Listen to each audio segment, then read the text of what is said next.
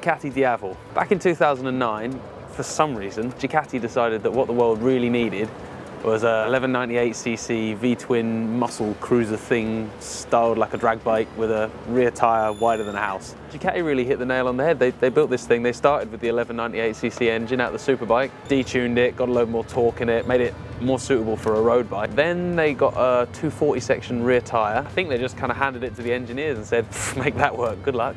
But they did, you know, they fought through it. They started with the form, then they made the function come after. And they came up with a bike that, you know, was great fun in all situations. I've ridden them across Europe, I've ridden around the Nürburgring on them, I've done track days on them. And every time you get on one, it just makes you laugh. That you could out-drag pretty much anything off the line and then out-stop it again at the other end. With that low centre of gravity and the long wheelbase, meant you weren't constantly wheeling the thing and just drive and fire off into the distance, which made it even funnier when someone pulled up next to you on a superbike. 2014, we're 5 or so years now into Ducati Diavel-ness, and Ducati decided it's time for an update.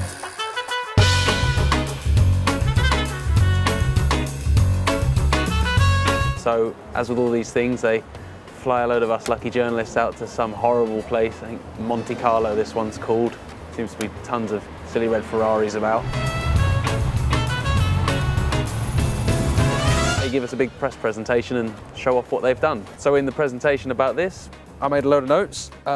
Someone vandalised my notes. I don't know if you can see that. There's some lady parts drawn on there. So we won't bother with them.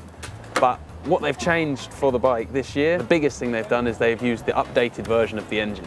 So it's now a twin spark motor, so in each cylinder there are 2 spark plugs, so there's 4 in total on a 2-cylinder bike, and a few changes, things like fueling, jetting, like adjustments to where the injector sprays the fuel, lots of little technical changes to try and make the bike fuel a bit better, get those big cylinders burning cleaner. Obviously part of that's for emissions and future-proofing it against Euro 5, 6 and 7 emissions laws. But a lot of it also makes the bike nicer to ride. Just smooths out that throttle response at the bottom end, makes it pick up better. All that boring techie stuff, the best thing is it's got more torque.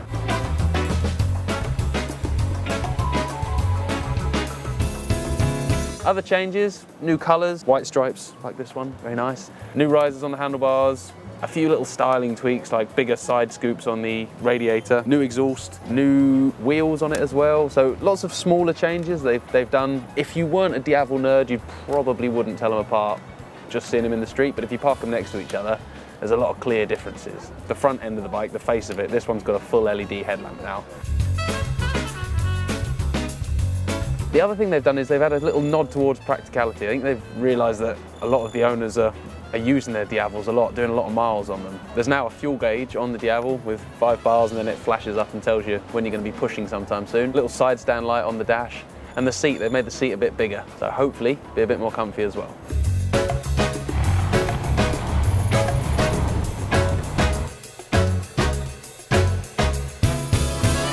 So, the real test is getting out on the mountain and giving the Diavel a bit of a ride, seeing if these changes have made any difference.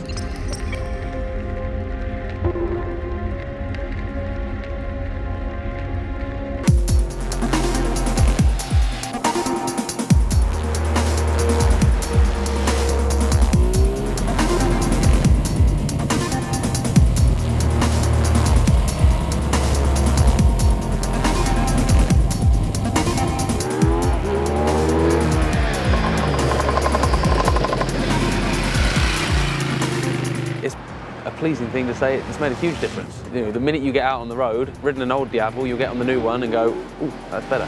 You know, the engine changes that they've done, the improvements to the bottom end power, the improvements to the fueling, making it smoother.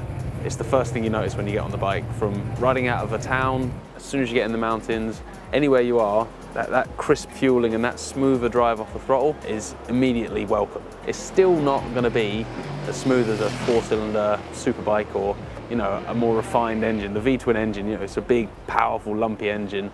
You're never going to get that silky smooth, which is, you know, why people like them. You've got to have that drive, you've got to have that character, but it's just a lot more usable than the old one.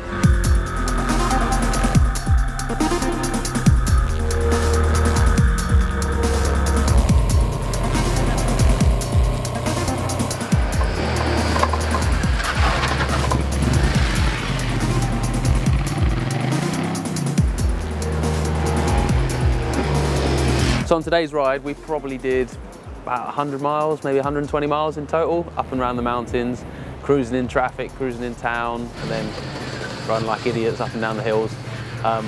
Fair bit of time spent in the saddle, and the new seat it's not more comfortable as such than the old seat, in terms of if you sat plonked on the seat in the same place, your bum does go numb after an hour and a half, 2 hours, especially if you're not on the lanes, you're just sat on a motorway. The difference now is you've got a bit more room, so you can slide around, find another bit of foam, sit on another bit of your bum, and it stays comfortable.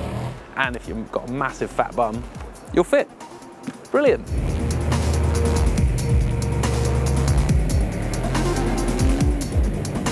So in Monaco, it's a place filled with fancy cars, fancy women, fancy bikes. It'd be quite easy to blend in on most stuff. It's not easy to blend in on the Diavel. I don't think it would have been easy on the old Diavel either, to be honest. Everywhere you go with this bike, it's got a loud, powerful exhaust note.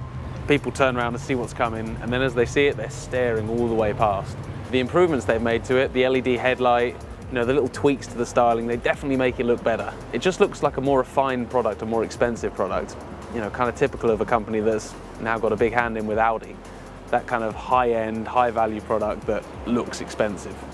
It is fairly expensive, it's a 15-odd grand bike, but it looks as flash as the £2 million supercars that we've been rolling around with all day, and that says a lot for it.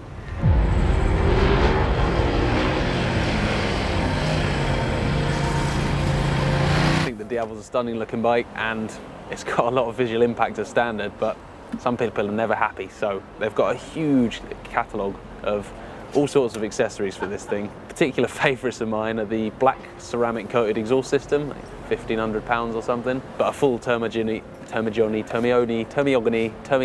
that carbon fibre Italian fancy exhaust that they put on them. The Termis, as we would actually call them. And perhaps the most ridiculous are the CNC machine bling wheels. They are lighter, I'll give them that, but I'm not convinced by the little drillings around the edge of the rim. That's a little bit too bling for me, but I'm sure there are plenty of footballers out there who will snap up the opportunity to get a set of them on.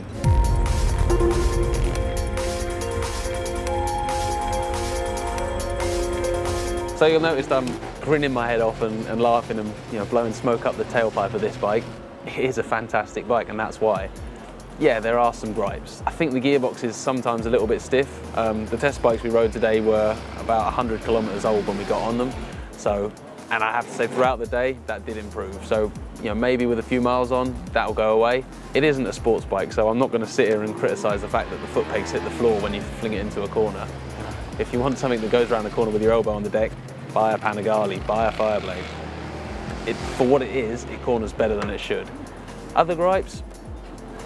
Maybe the price. Maybe that's what you have to pay for something this flash with this much brushed aluminium and anodizing on it, but for me, over 15 grand is a tough pill to swallow.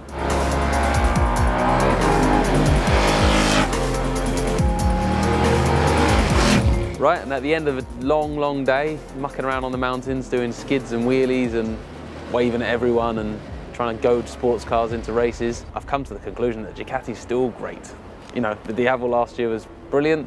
The Diavel this year, with the changes, is still brilliant. If you're a sports bikes guy, if you're a pure sports bike guy, you're probably not going to like the Diavel. But if you're someone who's a bit open-minded, maybe into something different, it could be the bike that turns you. It's got the power, it's got good handling, not sports bike handling, but good handling. And most importantly, it puts a grin on your face every time you ride it. The new engine is definitely an improvement. That's probably the biggest thing over the old bike. But any bike that makes you smile just at the thought of riding to the chip shop on it, to the local shop, you see your mum for the weekend, every time you get out on this bike, you'll be laughing like a maniac, whether you're drag racing, trying to scrape the foot pegs around the corners, or just plodding along in the sunshine.